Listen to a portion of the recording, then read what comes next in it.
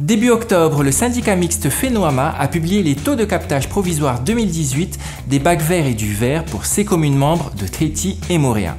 Il s'agit d'estimations à partir des performances mesurées de janvier à août 2018. Sans surprise, la commune de Arue reste en tête du classement avec un taux de captage de 72,8%, suivi de la commune de Punaauia avec un taux de captage de 64,1%.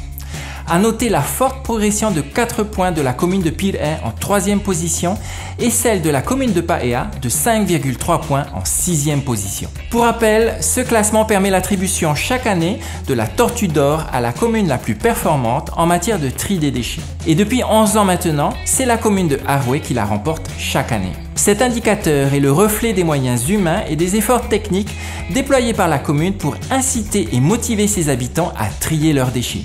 Il permet également, dans le cadre de l'opération 1 kg égale 1 franc, de soutenir des associations choisies par les communes elles-mêmes.